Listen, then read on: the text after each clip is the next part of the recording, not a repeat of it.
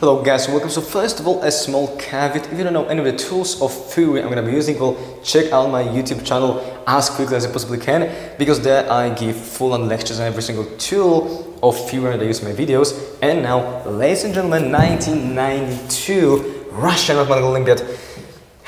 It is a beautiful problem right there. So A and B are both positive real numbers, both strictly greater than 1.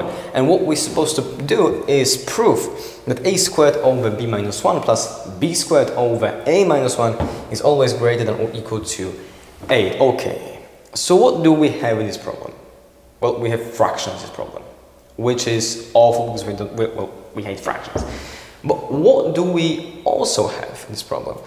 Well, we have squares in the numerators of those fractions, so, well, maybe applying Cauchy-Schwarz inequality will simplify things a bit, yeah?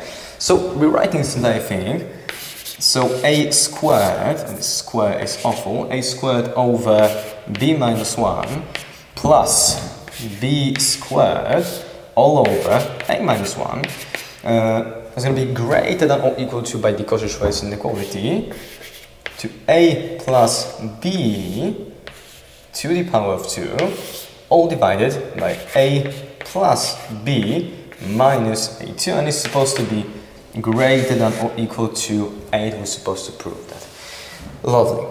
Well, I honestly don't know any theorem I could use here, like some kind of a theorem like Cauchy-Schwarz inequality, let's say. So we unfortunately we'll have to do this one kind of by heart. So what can we do here? Well, maybe let's first of all try and simplify things a bit. Yeah, simplify things. I mean, not simplify what I'm talking about. Okay. So I would like to take myself a new variable. Yeah, let's say I will call it x. I would like to say x is equal to a plus b. Yeah, and so here we are. I will have x, and here also I will have x. Yeah. So, well, lovely. We have that x is equal to a plus b, and by the condition that a and b are both strictly greater than 1, we also get that x is going to be strictly greater than 2 right there, lovely. Yeah. Okay, so what do we have now? After this substitution made, we have, well, our inequality reducing to something like this: x squared over x minus 1 is greater than or equal to 8, which is equivalent by, well, multiplying both sides of this inequality by x minus 2, which we know is not 0. And it's kind of important that it's not 0 because x is always greater than 2. Awesome. So we're gonna get that x squared is greater than or equal to 8 times x and plus a negative 16, let's say.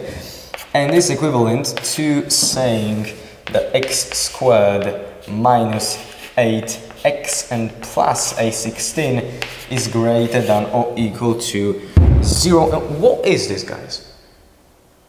Well, it's a perfect square. It's a perfect square. It's a maybe I will. I don't know. It's a perfect square of a linear factor x minus 4 squared. Yeah. It's a perfect square. Lovely.